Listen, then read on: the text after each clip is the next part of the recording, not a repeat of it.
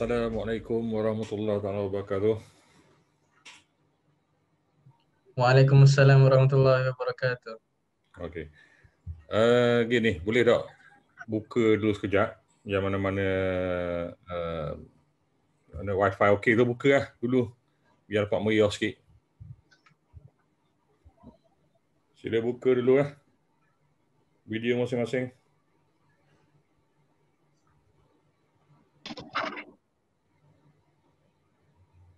Saya ngajar awak ni bila lah? Dah ingat lah saya pun. Dah. Bila lah? Saya cam muka seorang ni. Farid saya cam. Saya ngajar selepas. Selepas. Subjek DMP. Digital Media Publishing. Okey. Ni Jing Ziang ni saya tak pernah ngajar lagi tau. Tak ya? Okey lah. Ni elektif kan? Elektif. Apa benda lagi subjek yang terlibat dengan elektif ni, Syam ni? Selain pada fotografi, ada ke subjek lain? Tak ada. Rasa satu subjek ni je. Storyboard. Ya, satu ni ya? Storyboard kami lain kos. Ya, tahu. Lain kos. Kami macam saya SEM 3. SEM 3. Lebih awal. Hari ni baru berapa orang buka video ni? Baru 6 orang. Lah ni ada 40 orang lah. Tak silap saya ada 40 orang. Okey, nak penuh sekejap. Berapa orang sini yang ada kamera? Yang ada kamera sendiri? Saya ada. Ada? Zaini ada? Ada. Jenis mana kamera awak? Sony Sony apa? A6000? A9000. Okey. Siapa lagi ada? Ada api rosak. Rosak tak ada lagi.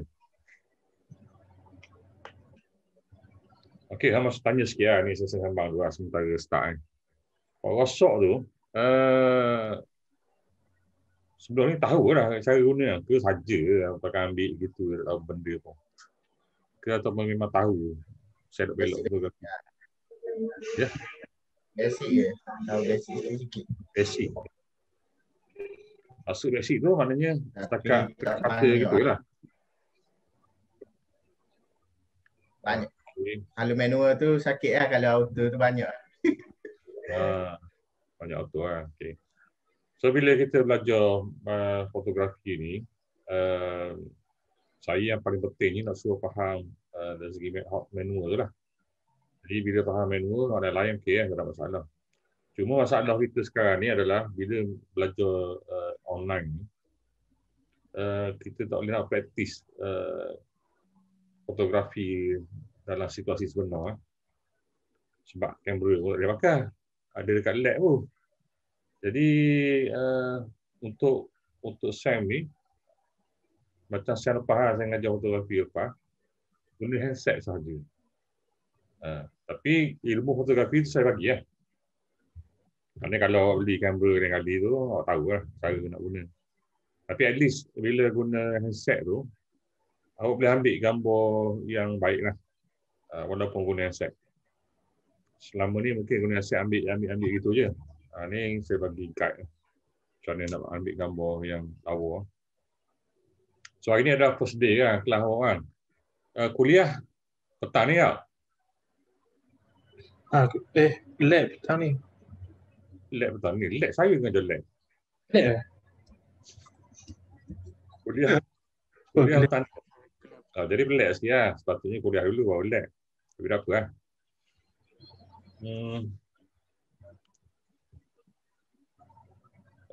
Lab hari kuliah awak tu Cik Sofia yang ajar.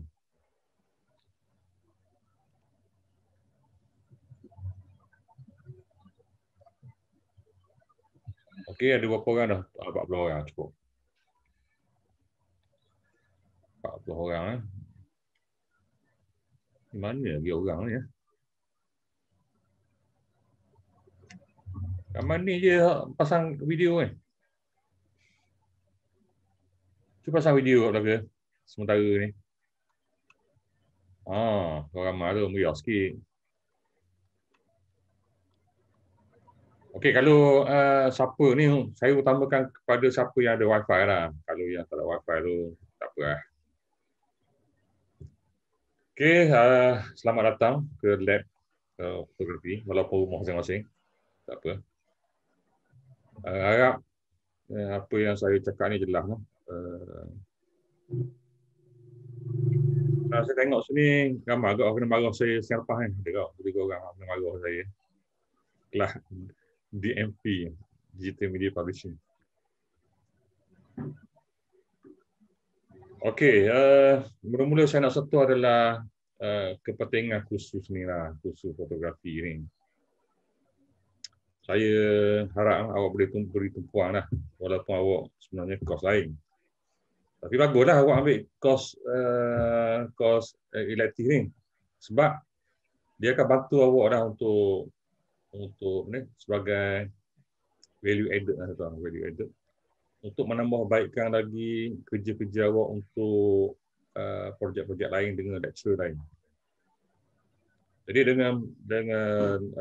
dengan mahir fotografi ni, dia akan bantu awak dah untuk meningkatkan lagi mutu kerja, bukan saja dalam subjek ni, tapi juga subjek lain di masa akan datang lah.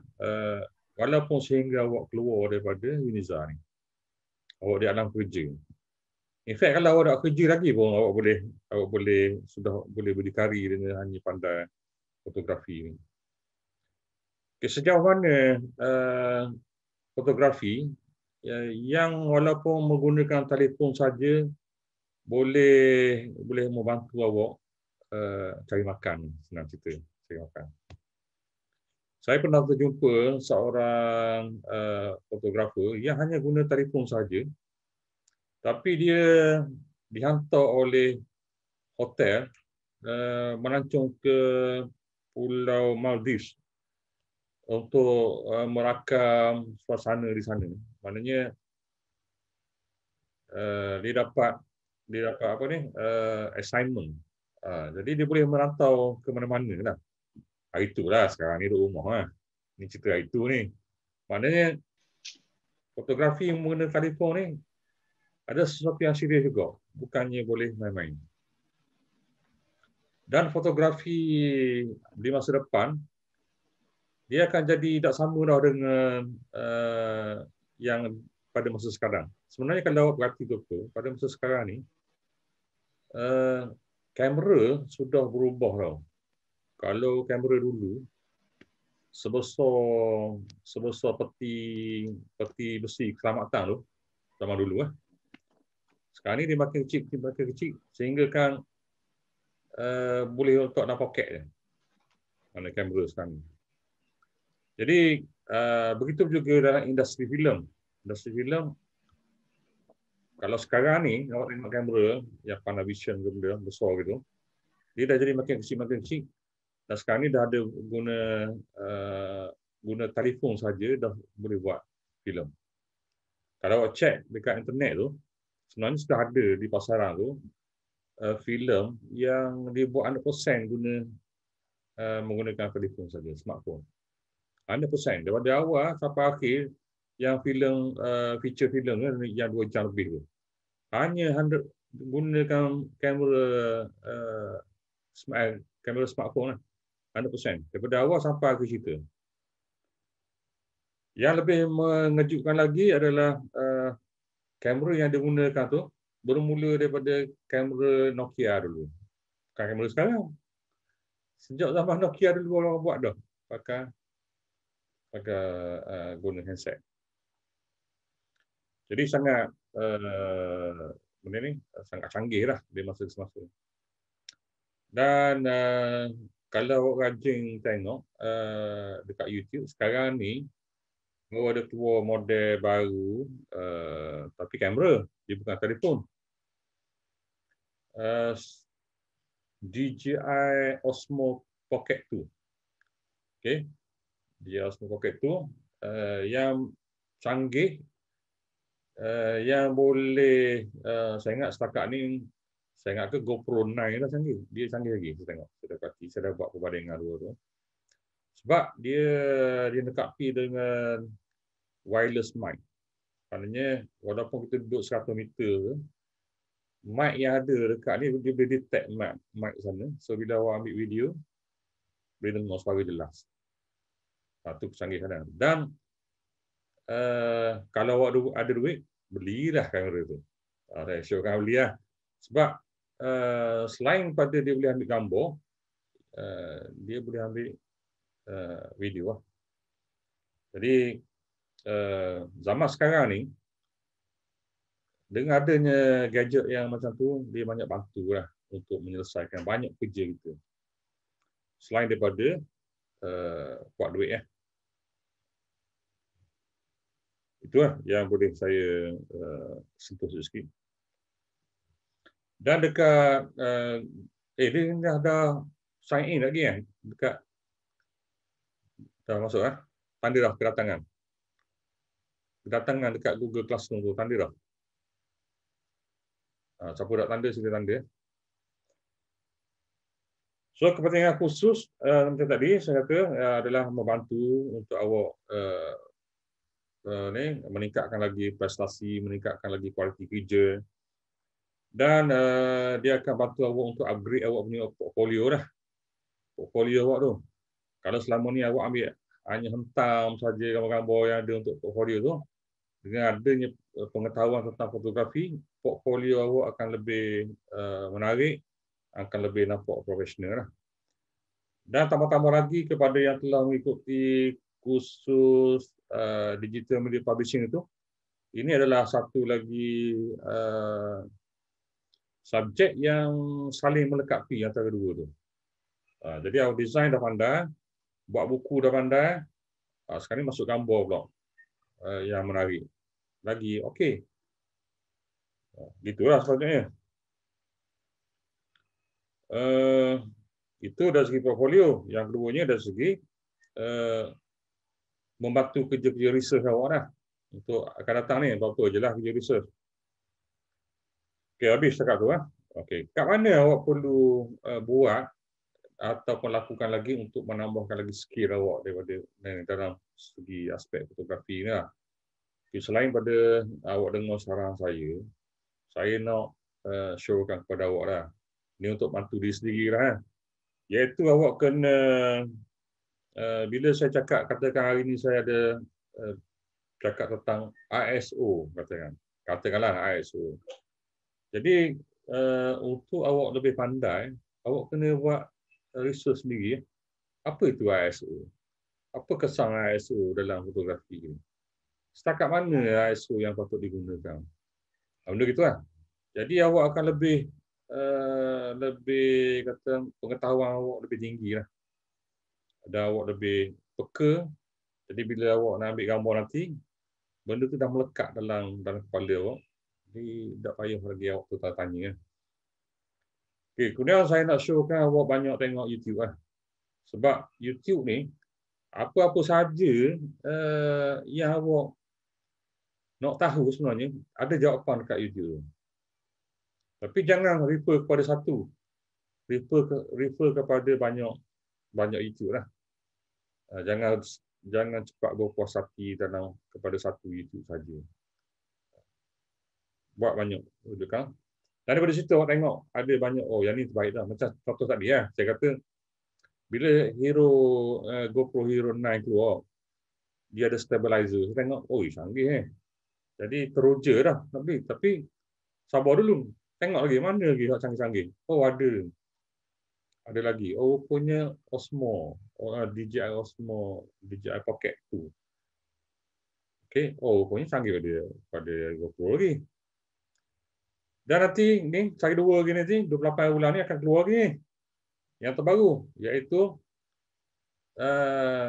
kamera ni, 360 tu.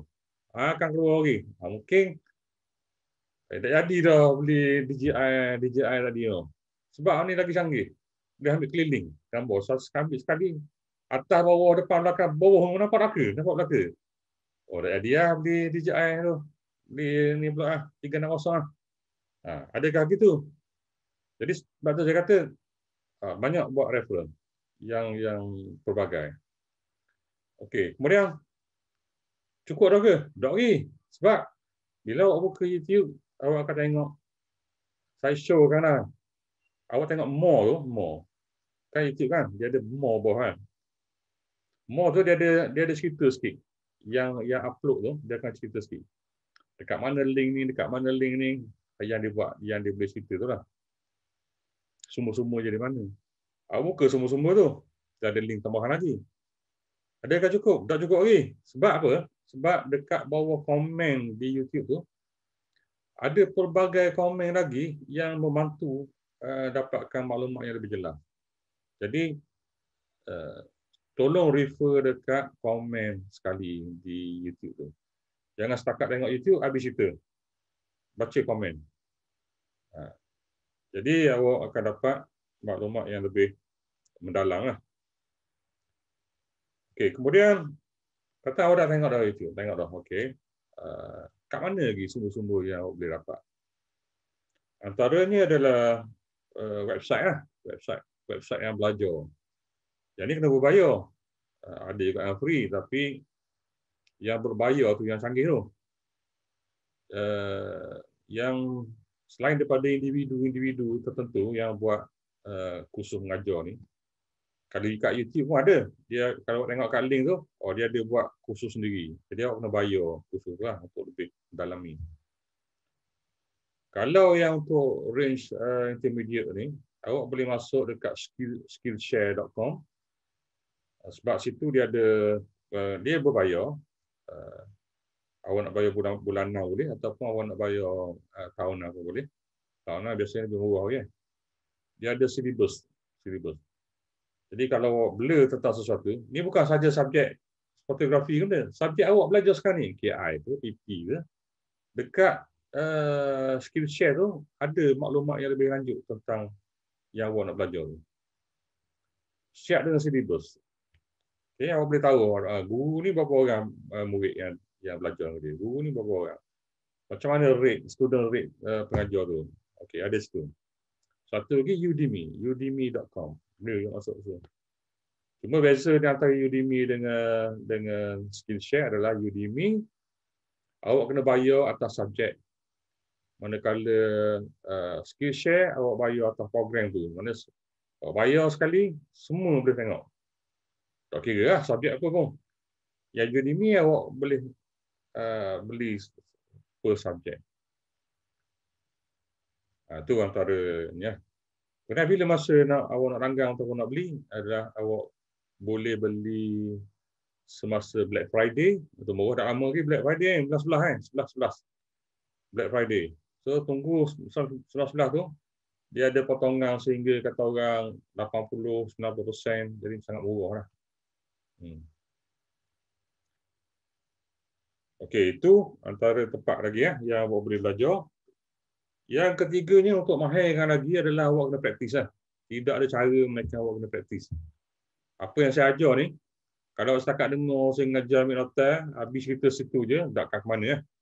Awak kena praktis. Sebab saya sendiri pun mengamalkan ambil gambar seseorang. Awak dah suruh pun, ambil gambar. Sebab apa saya nak praktis betul tak? Guna setup ni untuk dapat cari macam ni. Praktis lama-lama. Kalau awak diberi tugasan, awak dah mahir dah apa yang praktis selama ni, dah masuk dalam kepala. So, buat. Okey, seterusnya adalah kalau untuk yang terutamanya yang terlibat dengan yang minat wedding fotografi lah. Awak cuba ikut kawan awak yang mahir tu lah, yang profesional tu. Tag along kata orang, tag along ni tumpang dia lah. Nak ambil ni, saya nak belajar, boleh tak tumpang sekaki ambil. Biasanya dia akan bagi lah. Jadi tolonglah akak beg ke. Tak apa lah. Sampai situ ambil lah. Biasanya dia akan bagi tahu lah. Okay, nak ambil sini, awak ambil power bagian ni, dia ambil bagian ni. Ataupun kadang-kadang profesional ni tak buat gitu. Dia ambil je. Dia kata, okay, awak boleh tanya lah dalam masa tag along tu, tanya apa kau, nak ambil macam ni, setting macam mana, nak ambil gini, setting macam mana. Jadi dia akan cerita awak macam mana nak mengatasi sesuatu masalah atau nasihat awak. Saya kata orang di lapangan. Jadi awak tahu suasana sebenarnya macam ni. Kalau ada masalah begini, macam mana nak atasi? Angle macam ni, kalau nak mengizinkan macam mana nak dapat angle baru yang lebih bagus. So macam tu lah. Panggil tag along. Tag along ni biasanya tak dibayar lah. Tapi awak dapat pengalaman. Kalau juru gambar tu di kesian dia bagi lah token. Itulah. Okey, seterusnya adalah awak kena banyak bertanya soalan lah. Contohnya sesi ni lah, sesi online ni. Awak kena belajar awal sebelum topik tu, ataupun awak tengok mana, awak rasa ada kemuskilan, awak tanya pada sesi ni. Biar sesi online ni satu sesi yang proaktif lah. Sebab awak degree dah kan, jangan awak macam budak diploma. Tanya ni tak ada soalan senyap belaka. Jadi saya macam orang gila tak seorang nak buat. Jadi kena ada soal jawab. Supaya soalan yang awak tanya tu akan di-share juga orang lain dapat ilmu yang sama lah. So itulah. Lepas tu yang seterusnya adalah observe. Awak kena observe lah. Contohnya awak pergi ke supermarket. Awak pergilah, kata awak nak beli kasut lah, contohnya. Nak beli kasut. Lalu kat kedai kasut tu, tengok. Kan kedai kasut kan, dia ada banyak poster lah, poster kasut ke benda kan. So jangan tengok saja. Jangan setakat tengok lawa kasut ni. Lawa kasut. Sepatutnya awak tengok, lawa gambar kasut ni. Kena gitu. Jangan lawa kasut. Kasut awak boleh tengok dekat kedai kasut tu. Kena tengok macam mana gambar kasut ni diambil. Lampunya letak kat mana. ISO berapa dia pakai. Macam mana dia boleh dapat angle ni. Contoh gitu lah. Settingnya macam mana. Benda-benda gitu yang sepatut awak bermain dalam kepala awak. Okay. Alright. Seterusnya. Ni sesi hari ni dah lebih kepada sesi introduction kan. Okay. Saya nak ingat sekali lagi dalam kelas kita ni saya dah beritahu tadi dalam grup WhatsApp iaitu mesti guna nama sendiri ya. Guna nama sendiri jangan guna nama manja ke nama tak apa. Sebab problem saya time bagi makan. Baru ni ada satu kes dalam kelas diploma nama Jim, G-I-M, Jim. Pening saya nak pergi makan. Siapa budak ni Jim? Saya mak balik. Lah, nama Hasan Al-Basri nama. Rupanya Allah. Nama sikit punya kelas nama Jing nak dia letak. Oh, sakit tu. Jadi apa benda lah, menyusahkan kepala saya nak mikir. Cari senarai nama, kena masuk dalam web ni, Uniza lagi saya mak kan. Siapa tak ada lagi. Kena rupanya ni nak Jing ke. Oh, sabar dah nama Jing. Tak apa. Okey, kemudian datang awal. Macam hari ni kira boleh terima datang awal. Sebab saya memang on time. Jadi siapa yang ada on time tu memang menyemokkan kepala saya juga asyik sebanyak. Pasal tengah-tengah duduk cerita ni ada baru masuk. Saya boleh tengok ni siapa masuk ni bunyi loceng kat saya ni. Dia ada loceng. Ting ting bunyi, siapa baru masuk. Tahu orang baru masuk. Jadi kena datang awal. Sebab nanti awak ketinggalan dari segi apa yang setelah saya uraikan lah. Aku gini bila saya buka soalan, kawan tu tanya, "Cik, ni macam mana?" Dah, saya cerita awal tak dia baru tanya. Tahu tak? Tak boleh. So, gitu. Kemudian saya nak satu lagi, sila ambil nota. Walaupun saya rakam video ni direkam. Setiap kali kelas saya akan rakam video, saya akan upload balik. Tapi untuk awak dapat masuk dalam kepala dengan cepat adalah awak kena tulis. Kalau tak tulis, maknanya lambat sikit lah. Sebab kalau orang tengok nota, dia dah ingat belum? Saya dah tengok video sekali pun, tak tulis, lambat nak ingat. Okey, saya buka kepada soalan dulu. Sebelum sesi seterusnya.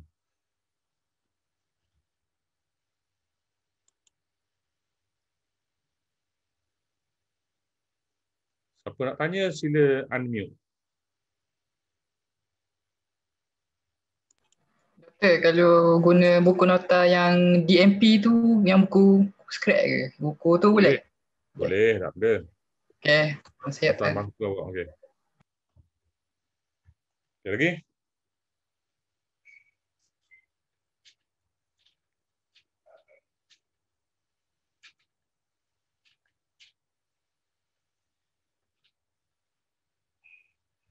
Tengok, ni bawa kabur. Tak soalan.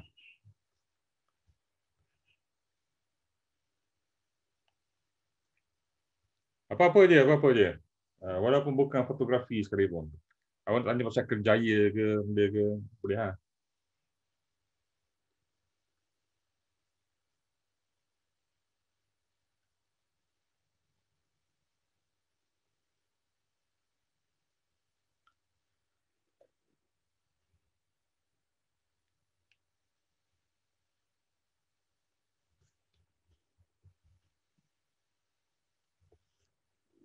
Okey, tak apa, fikir tu. Okey, fotografi ni, saya start dulu hari ni. Sekejap. Dia sama je, sama ada guna handphone ke, ataupun kamera je. Okay, sebelum ada tu, saya nak tanya awak, apa makna fotografi sebenarnya? Fotografi ni apa? Belajar ni.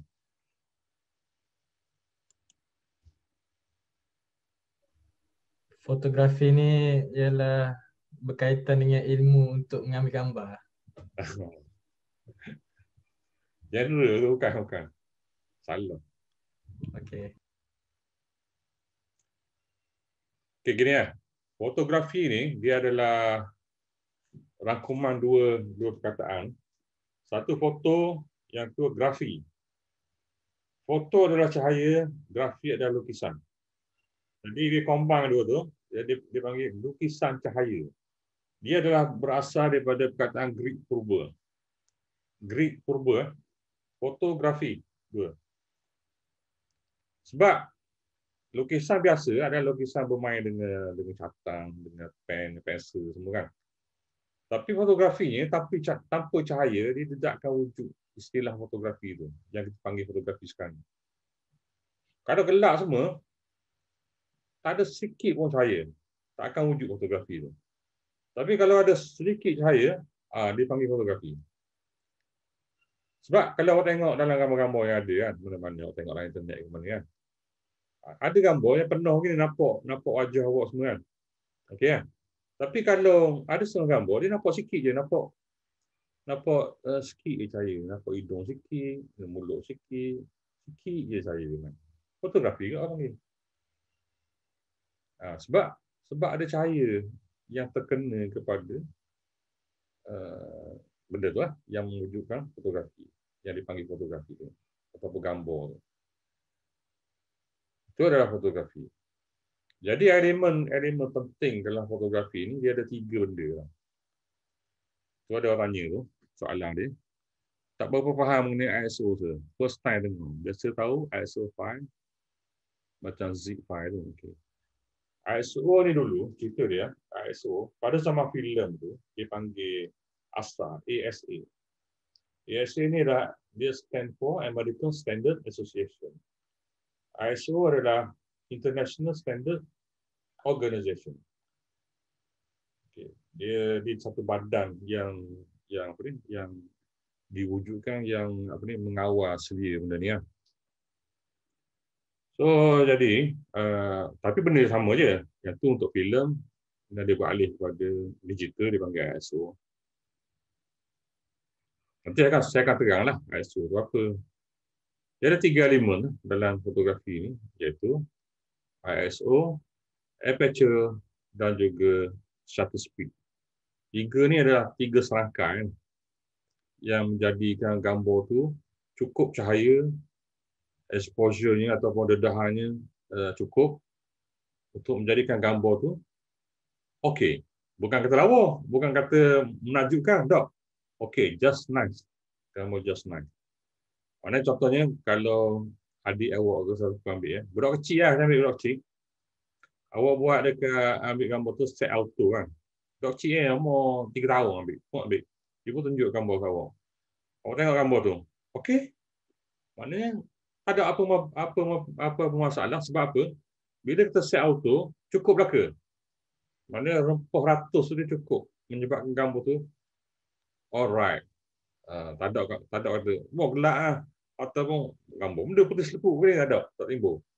Sebab dia cukup cahaya, sepi cukup. Okey, kemudian dah kalau cukup, semua jadi profesional lah. Dah, tak boleh. Walaupun cukup ramuan tadi tu, ISO, satu speed dengan cukup, jauh lagi untuk awak mencapai seorang yang bergelar profesional dalam kerjaya fotografi. Sebab ada elemen-elemen lain yang akan bantu untuk mencapai tahap itu. Antaranya adalah dari segi komposisi, antaranya adalah dari segi technical aspek. Macam mana nak hasilkan gambar gini? Itu kita akan bincang lebih lanjut. Saya akan tengah lebih lanjut di masa akan datang. So, macam saya kata tadi, tiga ni mesti cukup. Okey, tapi bila dah awak faham pasal ISO, shutter speed dan juga aperture ni, awak dah jadi satu masa nanti akan jadi profesional contohnya. Ketika awak jadi profesional, sebenarnya awak ada ketikanya tak mahu cukup gini. Atau kalau dok profesional kan, dah ambil gambar gelap, ambil gambar cerah. Tapi bila sampai satu ketika, dah awak sampai tahap profesional, awak akan ambil gambar gelap pula. Oh, gelap pula jadi lawa. Ataupun cerah kelajak sikit jadi lawa. Jadi gitu pula. Dia dah jadi lawan arus. Macam ni awak profesional kereta kan, profesional kereta. Masa awak belajar kereta dulu, awak ikut satu-satu kan, yang cikgu sekolah mengajar. Betul tak? Kalau nak suruh nak berhenti slow kan, ya tangan ni keluar ke tikat tau. Gini buat. Oh, maknanya suara belakang tu sedar baru awak nak break. Oh. Kalau motosikal, betul motosikal gini. Nak break kat gini kat langgar gini. Cuba lah ni, awak tergila. Awak kat gini, nak break dengan jalan. Nak break motor kat gini. Jadi, bila awak dah sampai satu tahap, memang dah expert dah. Okay. Awak bawa kereta, awak pegang steering je. Tangan segi sakok. Masa dulu, masa belajar dulu, pegang dulu, tangan, mata tengok straight. Tak pandang yang lain. Dia ni siap cakap, siap tengok telefon paling lain sambil bawa kereta. Laju buat tu. Mana tu lah, tu tahap profesional. Jadi gitulah sama juga dengan bila awak jadi jurugambar profesional. Sampai satu tahap, orang lain yang akan tolong ajar untuk awak pergi petik je, tu kamera tu. Sampai gitu sekali. Sebab awak dah ada agensi fotografi, mana bila awak ambil tu, kru awak yang akan tukang set up untuk awak tu. Ni macam ni, cek ISO berapa, satu speed berapa. Awak tanya, bagai? Awak pergi, ambil je gambar, tekan shutter. Awak tekan shutter. Sampai tahap tu. Tu tahap driver, profesional tahap driver. Orang lain tekan ajar, awak tekan je. Sebab company tu awak punya. So itulah adalah antara benda-benda lah secara sepintas lalu. Macam mana dahsyatnya jadi fotografer profesional ni. Okey, sebut tentang profesional. Apa beza profesional dengan amateur ataupun beginner? Apa dia? Beza.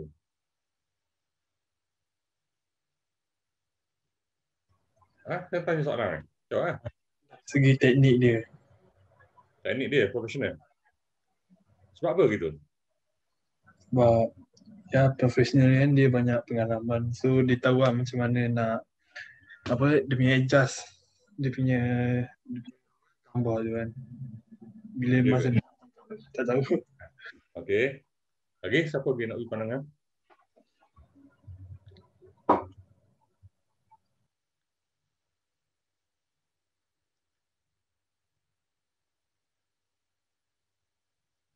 Okey, gini. Ada orang kata ya, profesional ni ialah dari segi tahu aspek teknikal. Alat-alat mesti banyak. Ada juga gitu. Pandangan. Kalau tak banyak alat tu tak profesional. Sebenarnya ya, jawapan dia bukan. Beza antara profesional, amateur, beginner ataupun hobbyist, yang hobi saja adalah profesional dicari makan 100% atas benda tu. Itu dipanggil profesional. Kalau awak sekarang ni ya, awak malah belajar di rumah, suka main telefon, lepas tu cari makan dengan telefon saja. Tak ada dah kerja lain. Awak tak suka duduk main down ke, benda ke tak suka. Telefon, pergi situ ambil gambar, pergi situ ambil gambar. Atau awak upah ambil gambar. Jadi awak adalah profesional. Walaupun guna telefon saja.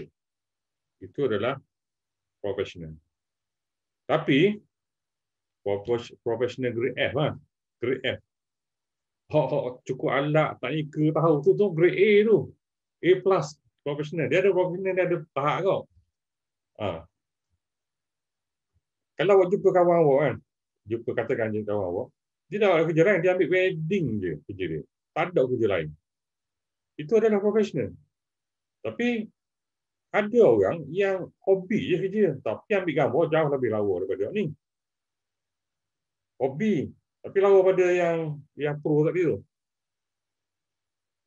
Ni dah panggil profesional. Yang ni tak profesional.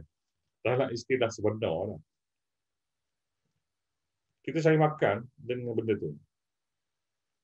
Itu adalah profesional. Tapi awak kena sedar diri lah. Kalau saya malu. Orang panggil profesional. Ambil gambar sambil gambar dah jadi. Ambil gambar ni tak jadi. Walaupun saya cari makan dengan benda tu, tak jadi. Tak boleh. So, kalau awak profesional, pastikan awak profesional grade A. Maknanya betul-betul mahir, kena banyak buat latihan, kena banyak yang luas pengalaman tu. Maknanya kalau suruh apa-apa, awak kacang lah kata orang. Awak tahu dari segi teknikalnya macam mana nak mengatasi masalah. Tu. Okey. Yang kemudian ni adalah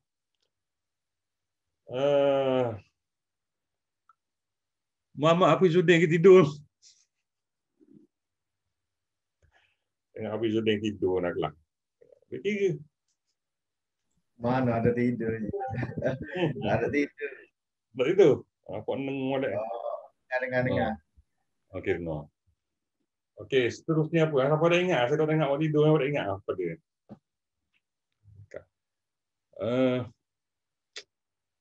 Jeng saya tengok waktu tidur ni. Nak apa benda? Ada tidur je. Betul soalan lu lah. Soalan awak. Saya cerita.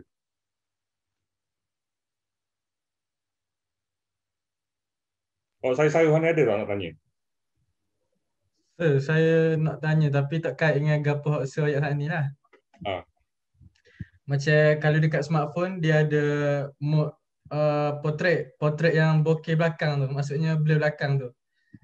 Tapi dalam masa yang sama dia ada juga mode custom aperture, maksudnya kita adjust aperture kira belakang tu boleh blur ke jumlah penerimaan cahaya tu. Jadinya mana lagi better antara custom ataupun portrait mode tu? Portrait mode tu kira auto lah. Kita ambil gambar tu blur belakang. Mana lagi better? Dua-dua better. Sebab apa? Yang penting awak nak result dia kan. Nak result dia. Tak kira lah buat macam mana pun. Saya nak result bokeh belakang. Gambar beli belakang. Sama ada gini ke, asal gambar bokeh belakang, beli belakang, saya nak gambar tu. Okey lah. Okey lah jawab dia. Tapi antara dua ni, yang ni lebih dari segi teknikal, yang ni macam ke software yang buat lah, software. Jadi gini, kecanggihan telefon sekarang ni, saya cerita sikit sebab awak cerita ni. Awak tahu tak, ada satu telefon yang telah ada sekarang ni, dia ada 16 lens. Awak tengok iPhone tu baru 3. 3 kan? 16 lens. Jadi bila awak ambil tu, awak boleh panorama, awak boleh ambil dekat, wide, macam sekaligus. Sekali ambil pelbagai angle awak boleh dapat. Jadi itu antara ciri-ciri kamera di masa depan lah. Walaupun telah ada sekarang. Mungkin akan ada penambahbaikan lah. Jadi untuk orang yang shoot filem, contohnya awak buat video kan. Bila awak ambil gambar tu, awak tak perlu pakai berbagai kamera untuk dapatkan angle yang berlainan. Sekali shoot je, banyak scene yang awak boleh dapat. Scene wide, scene close up, scene nampak mata saja, scene nampak muka saja, medium shot, semua ada. Itu adalah antara ciri-ciri kamera di masa akan datang ni. So, baguslah soalan awak tu. Mana terjawab kan? Jadi semuanya nampaknya lebih mudah dan lebih kecil, masuk dalam poket je. Boleh bawa ke mana-mana, boleh dapat AC yang pelbagai. Okey, lagi soalan? Cik nak tanya.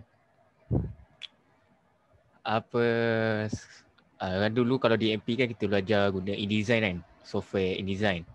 Ya. Yeah. So sekarang ni kalau fotografi ni ada tak apa-apa software yang kita orang kena install ke, ataupun contoh macam Lightroom ke yang belajar guna filter lah. Ada. Saya nak awak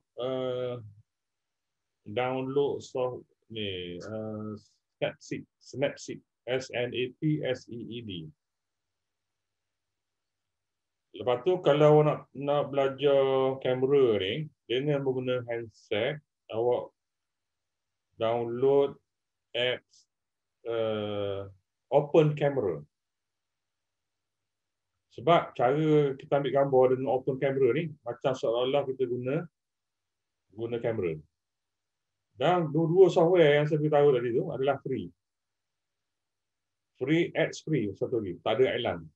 Memang boleh pakai. Canggih dan tanpa iklan.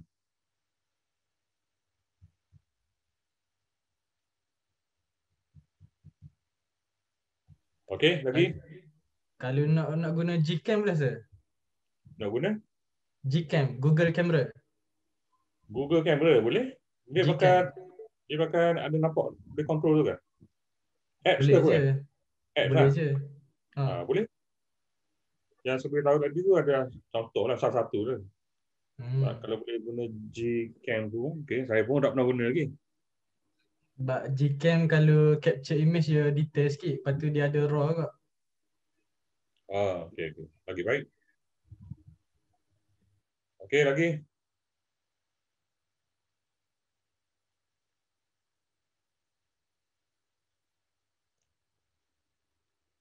Okey, saya sambung balik ya. Saya sambung balik yang sarahan saya tadi yang berkaitan dengan 3 elemen lah. ISO, aperture dan juga shutter speed.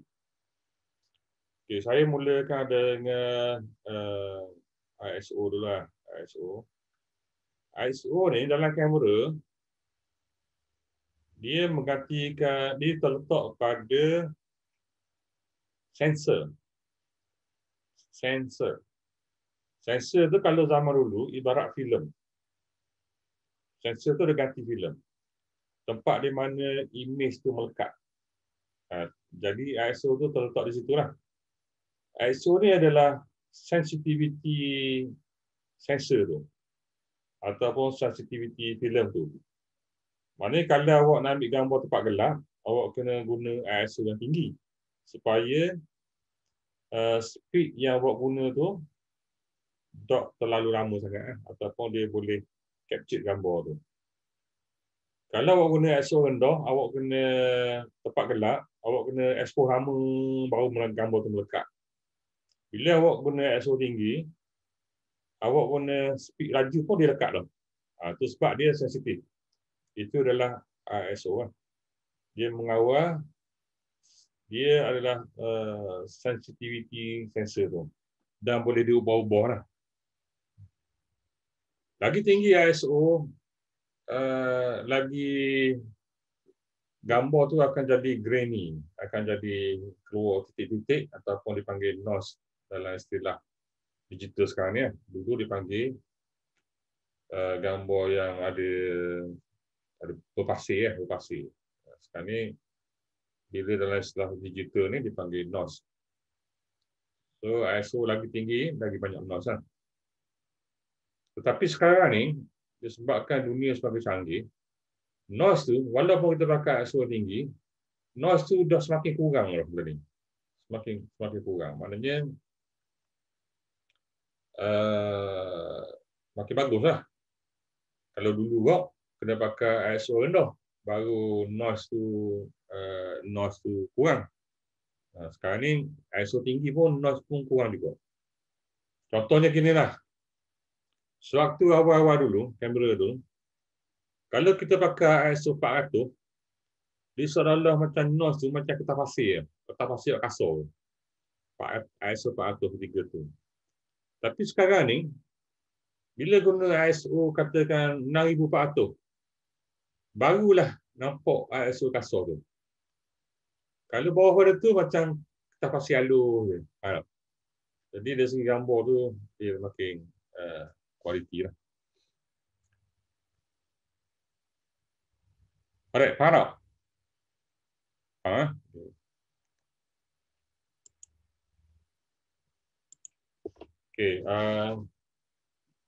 Okay, noise selesai.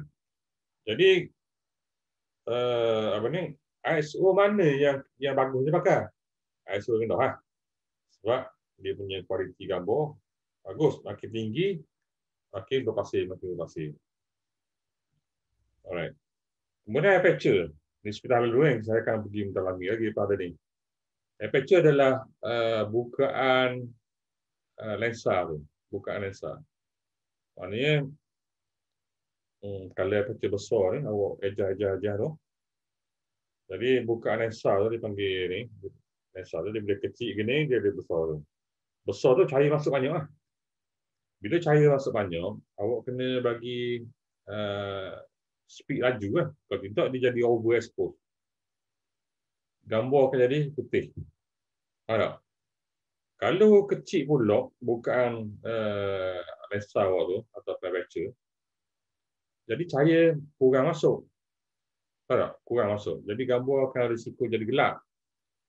So, bila gambar gelap, macam mana nak bagi gambar cerah? Ada dua cara dia. Sama ada, awak slowkan speed. Ambil gambar lama sikit, cari cahaya masuk banyak, jadi gambar terang. Ataupun tingkatkan ISO. ISO tu bagi sensitif lagi, pun jadi gambar jadi cerah juga. Itu sepintas lalu lah. Aperture tadi tu. Satu lagi speed. Speed, ada speed laju, ada speed perlahan. Awak boleh kontrol lah. Kalau speed laju, apa benda perlu buat? Aperture kena buka besar lah. Sebab speed laju. Kalau, aperture buka kecil. Sorry. Buka besar. Sebab nak bagi cahaya masuk. Speed laju Faham ni? Kena laju. Aperture kena besar. Kalau speed perlahan, cahaya akan jadi masuk banyak lah. Jadi aperture pula kena kecil. Kena ingat gitu. So tu antara bendanya lah. Kalau speed perlahan satu lagi, dia akan nampak ni. Kalau buat gini tangan awak kan, dia akan nampak macam ada bayang-bayang kat tangan. Itu adalah bila kita guna speed perlahan. Bila guna speed laju, awak buat laju gini pula, dia akan jadi freeze. Tangan tu jadi freeze. Itu bila guna speed laju. Dia boleh kakukan gambar tu. Jadi bila masa awak nak pakai ni, laju ke slow, itu adalah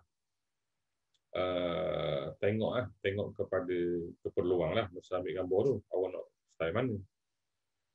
Itu adalah sudah lalu lah dari segi apa ni, asas fotografi. Saya akan cerita benda ni lebih lanjut lagi nanti. Okey, ada benda lagi yang saya nak cerita ni secara asas ni adalah sepatutnya mungkin Cik Sofia akan cerita lagi lebih lanjut benda ni, tapi saya cerita juga kerjaya dalam fotografi ni sebenarnya banyak. Dia bukan setakat yang awak tahu kan. Mesti awak tahu dia sebut fotografi juga wedding lah. Antara awak sekarang ni yang fikir ambil gambar kahwin. Sebab itulah benda yang nampak kat mata awak sekarang ni. Sebenarnya terlampau luas lah. Dunia fotografi ni luas. Antaranya adalah wedding, landscape, portrait, photojournalism, candid, street photography, fashion, aerial, underwater, sport, food, close-up, makro, forensik. So banyak. So jadi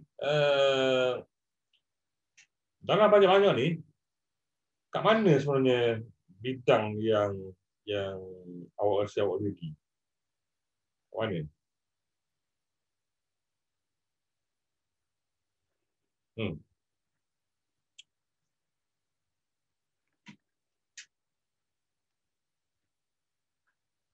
Banyak bidang Awak rasa lah, awak ni kat mana Gini, katakanlah awak seorang, awak tahu banyak benda lah. Awak tahu banyak benda pasal fotografi ni. Awak nak tahu jurusan ke mana arah awak ni sebenarnya. Awak tengok perhatikan gambar-gambar yang awak ambil lah. Awak tengok gambar awak ambil tu, banyak gambar apa? Katakan awak banyak ambil gambar sport, kerana sebenarnya awak ni lebih pada sport fotografi. Ataupun awak pergi kedai nak makan, awak ambil gambar makanan. Pergi kedai makan, ambil gambar makanan.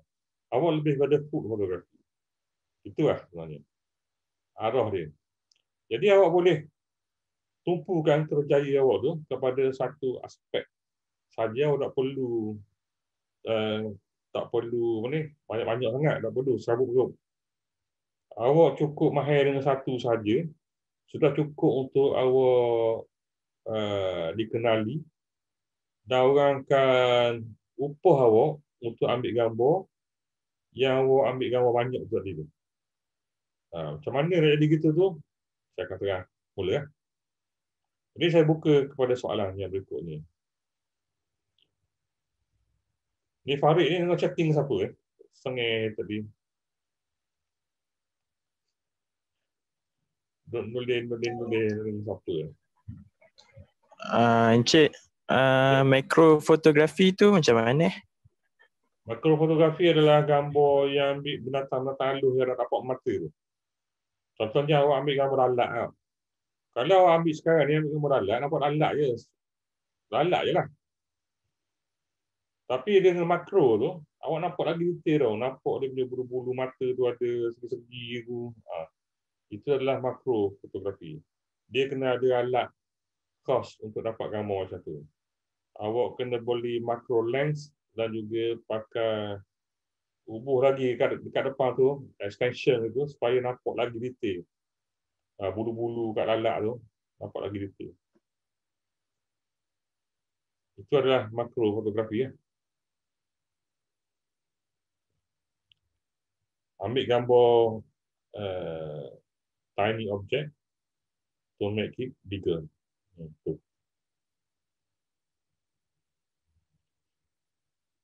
Okey, seterusnya soalan.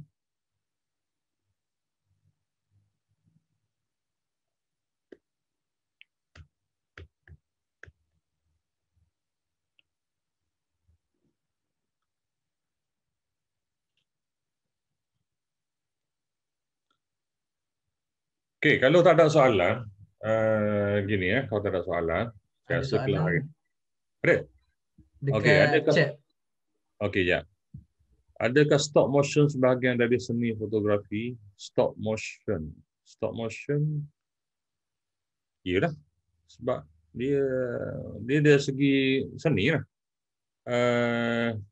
Stop motion tu maksudnya gambar siapa sana ni? Tanya ni.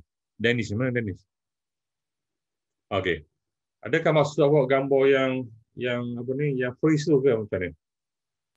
Yang freeze, yang lekat tu, lepas tu bila kita compile banyak-banyak dia jadi satu video yang Oh, juga. itu dia panggil dalam fotografi. Teknik tu dia panggil sekejap. Stroboscopic. Stroboscopic ni dia kena ambil pada waktu yang gelap betul, 100% gelap. Okey, kemudian awak kena kamera tu sentiasa dalam keadaan buka. Ini kan gelap ni, cerita gelap buka je. Maknanya sentiasa ambil gambar lah kiranya. Dia buka. Dia ada satu button dalam kamera tu, dia panggil B. B tu bulb. Bulb ni bila kita tekan je, dia akan sentiasa rakam gambar tu. Jadi kalau gelap, macam mana nak rakam gambar? Kalau gelap tak ada cahaya. Jadi cara dia adalah sebelum ambil gambar tu, cahaya buka dia cerah tu. Kemudian fokus lens tu dia fokus secara manual, bukan sekarang ni kalau awak tengok mana-mana kamera tu. Dia panggil autofocus. Autofocus ni macam ni. Kalau subjek duduk gini, dia fokus ni. Dan kalau beralih tu, dia akan jadi blur sini, dia ikut. Kalau dekat pula, dia akan fokus dekat pula. Gitu lah. Itu dia panggil autofocus. Dia ikut kat mana pergerakan kita. Tapi kalau awak nak ambil stroboscopic punya teknik tadi tu, dia tak boleh ambil autofocus. Dia kena buat manual focus. Maknanya awak kena set pada manual dekat lens tu. Aim, siap-siap. Kawasan mana nak ambil gambar tu. Okey, katakan awak ambil sini, ada pentas depan tu. Aim siap-siap kat pentas tu, tanda ada kain ke apa. Dah fokus tu, alih balik kain tu. Jadi orang ataupun subjek tu mesti selari dengan situ. Dia tak boleh lebih ataupun kurang. Bila kurang, dia jadi out of focus. Kalau lebih pun out of focus. Dia mesti dalam jalur tu saja. So, bila dah gitu, sedia kan. Maknanya orang ni dah bersedia, tutup lampu. Jadi, ni pun buka kamera. So, dia rakam kan. Tapi tak nampak apa lagi. Dia ada satu alat, dia guna trigger dan juga flash. Flash ni bila dia tekan je flash tu, flash akan buka tutup. Jadi dalam masa buka tutup tu, objek ni akan gerak. Katakan dia lawan pedang ke, dia gimnastik ke. Jadi setiap kali dia buka tu, flash nyala, katakan dia tengah melompat gini. So dia rakam melompat gini kan. Flash pun padam. Bila dia nak jatuh ni, flash buka balik. Nampak gini pula. Lepas tu gini pula. Buka balik. So gitulah. So sebab tu bila awak tengok, akan nampak gambar yang gini. Pernah tengok kan? Itu dia panggil stroboscopic. Freeze. Itu freeze stroboscopic. Ada satu lagi freeze adalah bila awak ambil gambar laju. Guna speed laju. Contoh perlawanan tinju. Kawan tu kena tumbuk. Cabut gigi palsu cabut. Jadi itu adalah freeze. Momen tu sangat mengagumkan. So kena guna speed laju. Dulu ada satu seorang fotografer yang berjaya rakam momen tu bila mana Muhammad Ali tinju tu. Tahu kan? Dia lawan dengan Joe Frazier, tak silap saya, di Manila. Masa tu Joe Frazier kena tumbuk, tercabut gigi. So gambar tu dirakam. Memang sangat best lah. So dia guna speed laju lah. Jadi speed laju tu dia ada teknik pun nanti. Bukan ambil tengah kata ambil satu tak boleh. Dia kena ambil sentiasa ambil gitu. Baru dapat momen yang nak tu. Jadi momen yang nak tu teknik apa dia panggil? Nanti kita akan belajar lah di masa depan. Benda dia panggil gitu. Bila ambil tu berapa frame per second. Setiap frame tu dia ambil. Setiap second tu dia ambil. supaya tak terlepas aksi tu. Itu antara benda tu dari segi aspek teknikal. So profesional dia kena tahu benda gini, profesional. Supaya tak ketinggalan aksi yang tertentu tu. Okey, ada lagi soalan?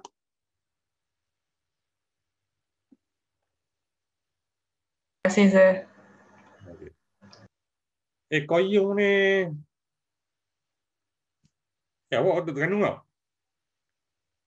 Oh, saya dah Terengganu. Saya kenal awak. Habis.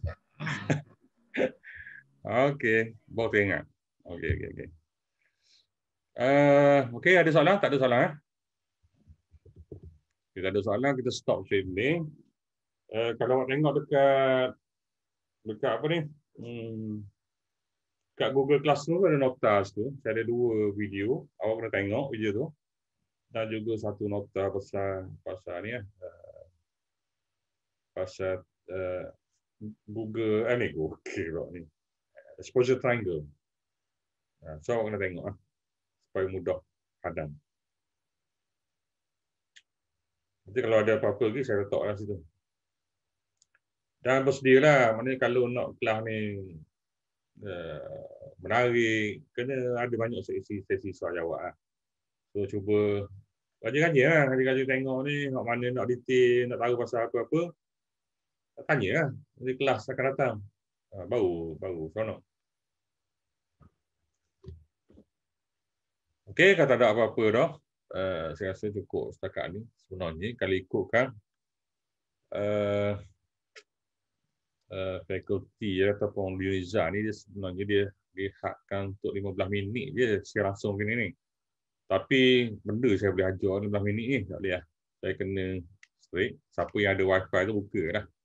Maknanya ni lah peluang awak nak tanya. Kalau mailing lain ni habis, kadang kita benda pun orang tanya siapa kena hari habis lah. Padahal tengok siapa hari habis 15 minit. Tak. So gitulah. Jadi saya akan teruskan gini juga, sampai sejam ke, sejam lebih ke.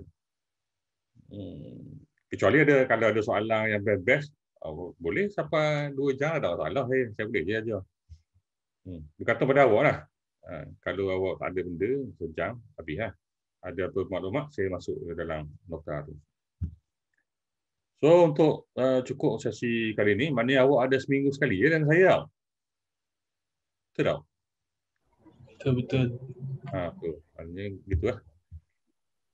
Saya akan cuba bagi untuk kelas ni nanti, saya akan bagi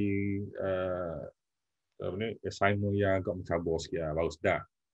Kalau assignment ambil gambar pokok, buat benda gitu. Ambil gambar yang mencabar baru awak cepat pandang. InsyaAllah saya akan bagi gitu. Nak tanya macam mana tu, awak tanya. Awak sendiri boleh tanya saya, nak guide macam mana, ada masalah.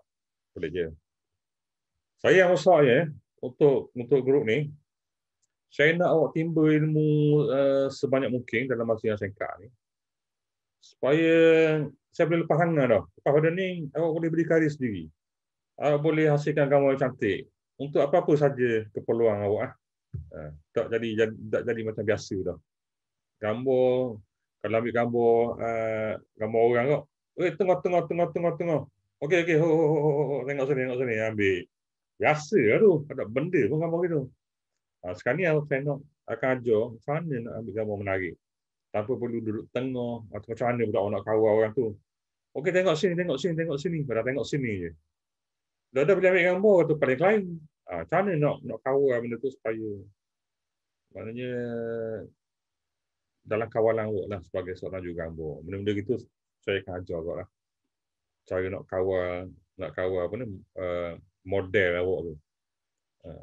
Bila awak berhadapan dengan situasi gitu lah.